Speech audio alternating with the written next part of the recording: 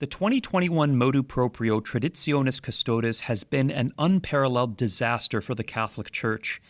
Its abrogation of Summorum Pontificum curtailed the hitherto fruitful expansion of the traditional Latin Mass and ushered in the current period of persecution, collapsing the liturgical peace of Benedict XVI in favor of the liturgical war of Pope Francis. The ongoing worldwide cancellation of diocesan Latin Masses is a tragedy which cries to heaven for redress. But perhaps the most insulting aspect of Traditionis Custodes is its call for traditional Catholics to be re-educated in order to appreciate the riches of the new Mass. The implication is insulting. The directive to educate traditional Catholics about the new Mass implies that our affinity for the Old Mass is attributable, ultimately, to sheer ignorance. The reason you love the traditional Mass is because you are empty-headed.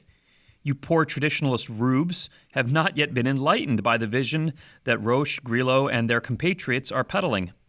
But never fear, your bishops will send you to a Bergoglian re-education program to set you straight. You will reap the fruits of the new springtime until you love it, until you see the smile hidden behind Big Brother's mustache. The proposition reeks to high heaven of the very clericalism Francis claims to deplore, telling traditional Catholics that our worship is not only wrong, but grounded in ignorance. How different from the generous approach of Pope Benedict XVI. Benedict believed traditional Catholics love the Old Mass because we had found something of positive value. Francis believes we love it because we lack something. Benedict's observations were astute. Most traditional Catholics love the traditional Mass precisely because they have been educated. They have been educated about the Church's history, liturgy, and spirituality. They have immersed themselves in her tradition and found therein solace and deep spiritual nourishment. A great many, myself included, began in the Novus Ordo. Our interest in tradition awakened through attempts to bring more reverence to the Reformed liturgy. But gradually, as we learned more about the Church's liturgical heritage, we realized that what we were truly looking for was found most perfectly in the traditional Latin Mass. If anything, it is education that leads you to the traditional Mass, not away from it. I, for example, was a pretty normie Catholic in my early days. I was so oblivious about these things, I didn't even realize that the Novus Ordo wasn't the Mass of tradition, although I admit I was occasionally confused why there was no Latin when everything I read said the Mass had historically been in Latin. It was not until I read the history of the Second Vatican Council that I started to understand what had happened. And once the scope of the liturgical revolution became known to me, I was livid. I felt as though I had been robbed of my inheritance by interlopers who, in their hubris, thought they knew what was best for me better than my forefathers, who intended to pass on that inheritance intact. That the patrimony passed on through so many centuries, beloved by so many saints, sanctified by the blood of so many martyrs, should be robbed from me a mere 11 years before I was born. Well, that tends to rub a fellow the wrong way. And what would a Novus Ordo re-education tell us that we haven't already heard anyway? Would it tell us about the riches of the new springtime? Would it tell us about more scripture readings, about the universal call to holiness, the new Pentecost, maybe active participation, or if we get lucky, synodality?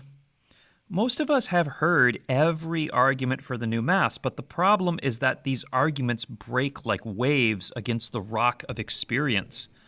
Does anyone believe any authority in the mainstream church anymore when they talk about liturgical reverence? Nothing ever changes. Sure, every now and then you may get an idealist pastor with liturgical sensibility who does some good. Maybe he celebrates Ad Orientem, he brings back the altar rails, he adopts Gregorian chant. But then inevitably, the pastor gets moved, or a new bishop comes in, or there's too many complaints, and then the entire sandcastle collapses and reverts back to the status quo. Fool me once, shame on you. Fool me over and over and over again since 1969? Nobody buys it anymore.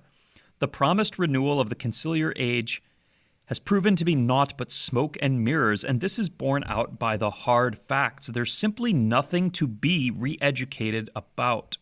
By the way, funny how the suppression of the Latin Mass and this alone requires re-education with periodic updates to be provided to Rome.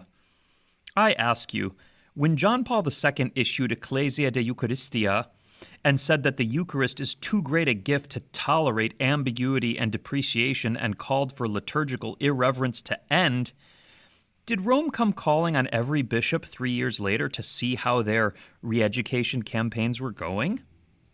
When Benedict XVI issued Sacramentum Caritatis and deplored what he called the introduction of artificial discontinuities and abuses into the liturgy, did Benedict call for a universal re-education of progressives worldwide with the CDF to check in on the progress after the fact?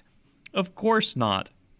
It's only when tradition is on the table that the kid gloves come off.